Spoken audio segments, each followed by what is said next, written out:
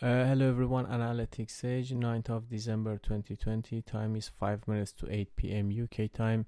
Please watch this video in high quality and S&P 500. So I'm continuing the videos I was publishing.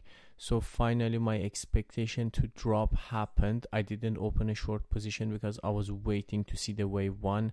It has also broken the key level, so I'm gonna seriously count bullish. It doesn't mean the market will go all the way down.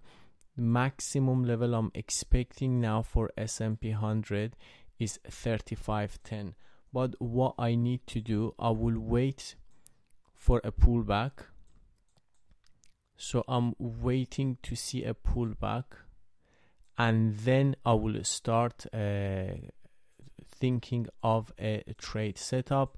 But if you have long positions on S&P 500, I warn you to be worried or watch your portfolio, because there is a chance of having a very strong impulsive wave down, not in terms of amplitude, but it will be very sharp. Because if my prediction, if my wave count is correct and we are having a ABC correction, the last wave should be impulsive, or it might end up being an ending diagonal, but it's going to be impulsive. Thanks for watching and have a good night.